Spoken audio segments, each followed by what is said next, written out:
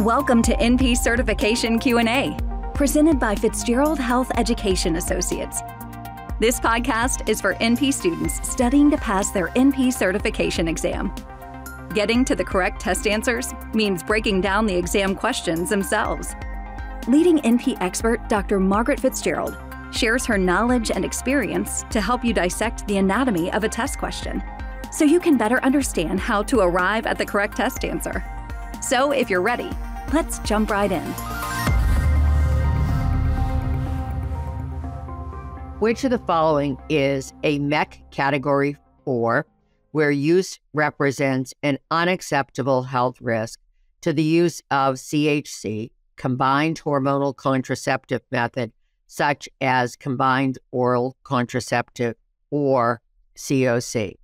Would it be A, mother with a history of breast cancer, B, a personal history of hepatitis A at age 10 years, C, presence of factor V Leiden mutation, D, cigarette smoking of 1 pack per day in a 22-year-old? Where should you start? First, determine what kind of a question this is. Given this is focused on CHC use, this is a plan or an intervention question. Next, let's take a look at the background information. Combined hormonal contraceptive options, often abbreviated CHC, include standard birth control pills, patch, and ring, have been available for more than 5 decades, where the patch and the ring are a little bit newer, but birth control pills have been around for literally more than a half a century. These products are referred to as combined because they have both an estrogen and a progestin form in the hormonal contraceptive method.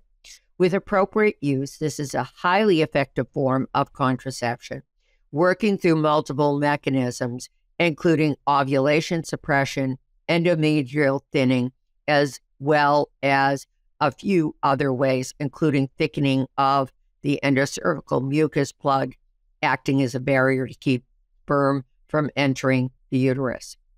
When considering prescribing a hormonal contraceptive option, the U.S. Medical Eligibility Criteria for Contraceptive Use, or MEC, recommendations should be considered. These recommendations include helpful advice for using specific contraceptive methods by women who have select characteristics or certain health issues. The U.S. MEC can be used to identify safe and effective contraceptive choices above and beyond barrier methods for nearly all women. The MEC categories are as follows. Category 1, no restriction to the use of this contraceptive method. And by the way, many of the hormonal contraceptive options are in fact Category 1. Category 2, advantages outweigh the risk potentially associated with the contraceptive method. And once again, many hormonal contraceptive options are Category 2. So just to recap, the vast majority of clinical scenarios and contraceptive methods that are hormonally based are either Category 1 or Category 2. Many, not all, and that's the purpose of this question. Category 3, we're being asked to exercise caution. There are theoretical or proven risks for this contraceptive method, and those risks usually outweigh the benefit. And what I have to remind you, of course, one of the benefits of contraceptive use is avoiding an unintended pregnancy. Category 4, the use of the contraceptive method represents an unacceptable health risk. Now, it might be really daunting to consider all these MEC recommendations, but as I said, most of the currently available hormonal contraceptive forms and the majority of women will be MEC 1 or MEC 2. There's a really helpful app available from the CDC that allows plugging in patient characteristics and the contraceptive method under consideration, and voila, as it is with most apps, a little bit of magic occurs and it will kick up and tell you what the MEC category is. I doubt that a day goes by in my practice that I don't use that app. The app is available for download iPhone, Android, desktop, and it is free of charge. I shouldn't say it's free of charge. It's from the CDC. It's our taxpayer money at work, and it's money that's very well spent. So make sure you have that. Let's go back then and look at the question and the potential answers. Which of the following is a MEC Category 4, where use represents an unacceptable health risk to the use of CHC, combined hormonal contraceptive method, such as a combined oral contraceptive or standard birth control pill? Answer A, mother with a history of breast cancer. This is incorrect. Well, a current personal history of breast cancer and the woman who would be taking the CHC is a contraindication to CHC use. A maternal history of the disease is not. Option B, personal history of hepatitis A at age 10 years. Hepatitis A is caused by a liver-specific virus. Well, current acute liver disease, including Hep A, is MEC Category 4, a contraindication for CHC-COC use. A past history of this disease is not. There's no chronic form of hepatitis A, and the liver, especially when HIV infection is in childhood, makes a full recovery. What I will often say when I'm talking to patients or teaching a class that involves talking about hepatitis A, I'll remind folks it's a one and done condition. You get it once, you get over it, you'll never get it again. Of course, we can immunize against it, but people seldom die from hepatitis A unless there's some profound underlying liver disease. Option C, presence of factor V Leiden mutation. This is the correct answer. And factor V Leiden mutation results in an increased tendency to form blood clots, also known as thrombophilia, resulting in a marked increase in venous thromboembolic events such as DVT and PE. An estimated 3 million people in the United States have this condition.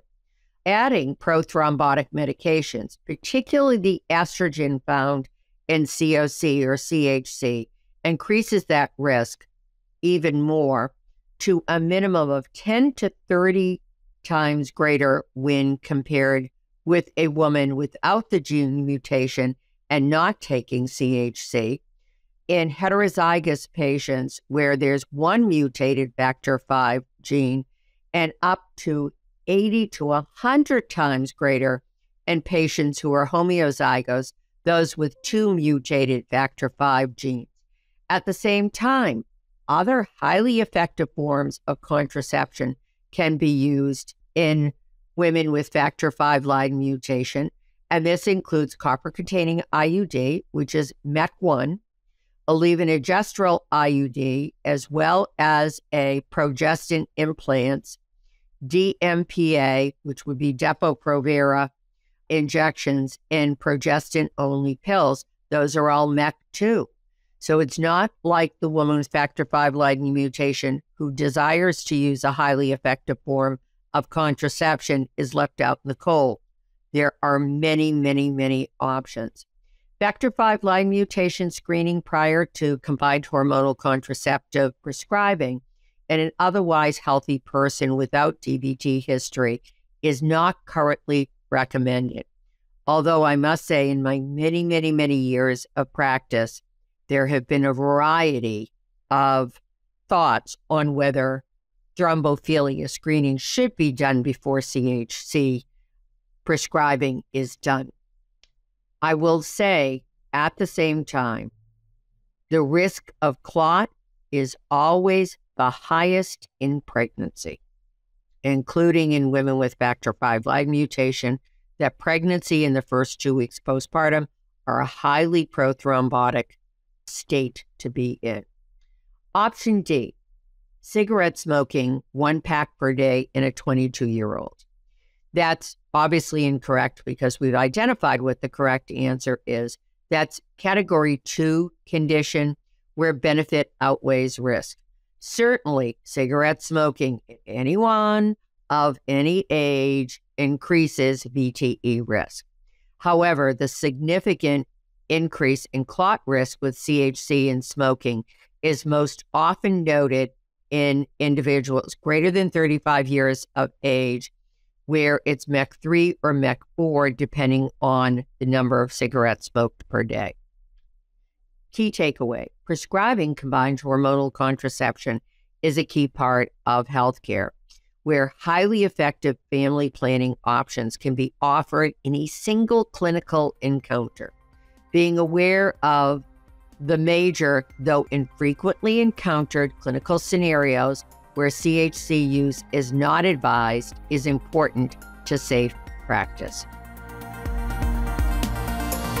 Thank you for listening to NP Certification Q&A, presented by Fitzgerald Health Education Associates. Please rate, review, and subscribe to this podcast. And for more NP resources, visit FHEA.com.